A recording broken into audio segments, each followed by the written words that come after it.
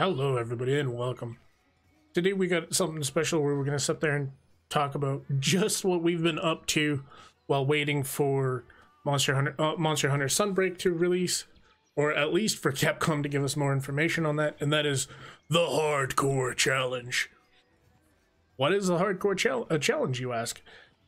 It's essentially a no cart run, so any cart that we sit there and get within the challenge, we have to instantaneously reset our character all the way back to HR1, and the goal is to try to sit there and get a character all the way to Narwa.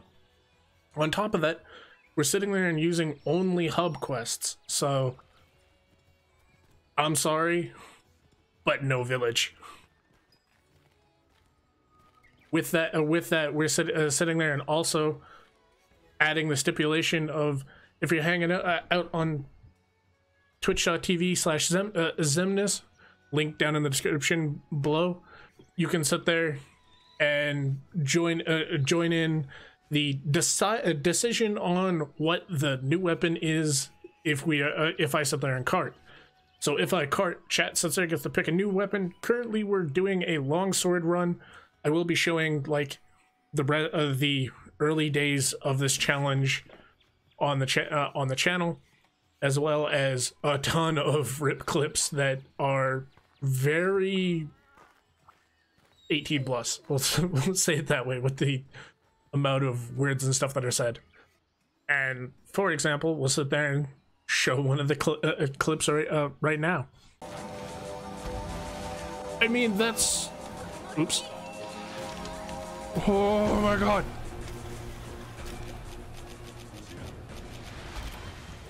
The fucking that goddamn fucking piece of shit. The same goddamn same goddamn monster again. Same fucking monster again. Switch axe, I swear to god, it's fucking cursed. Ah!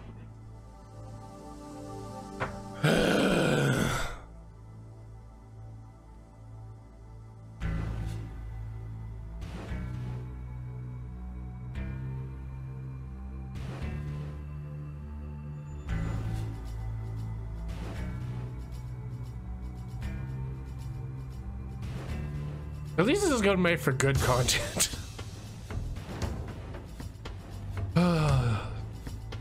Your boy just gotta get off his lazy ass and start fucking editing the shit.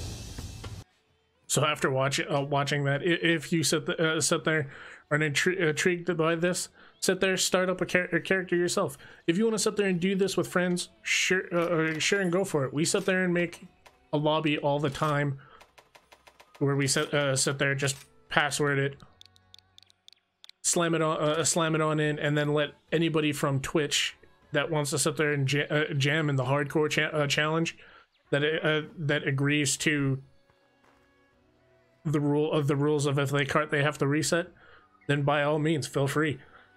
We are currently at HR4, working our way to that good old glorious Narwa kill. English is hard. But anyways, that's enough from us. So definitely, if you're looking for something to do with Monster Hunter Rise at the moment, and you don't care about HR farming, or do you care about crown hunting, by all means, sit there and give the challenge a try. It's only limited to, again, hub only, no carts. You can use everything. On top of the additional on that, we are not using the Guild Cross armor. I view this armor as much as defender armor, so this would sit there and break the challenge, especially early on, pre at least HR3 to, if not at least early high rank. So as, with us being early high rank currently at the moment, that could definitely for sure break the challenge. And the main reason why I say that is due to the simple fact that defense is very much king. The higher your defense is, the more you're going to mitigate the damage. And if you sit there and have Gilcross stuff on already, it's going to be a decent time to just ignore a lot of things that are early on very difficult and challenging. Example, HR2 Magnum Molo on the hardcore challenge is fairly rippy.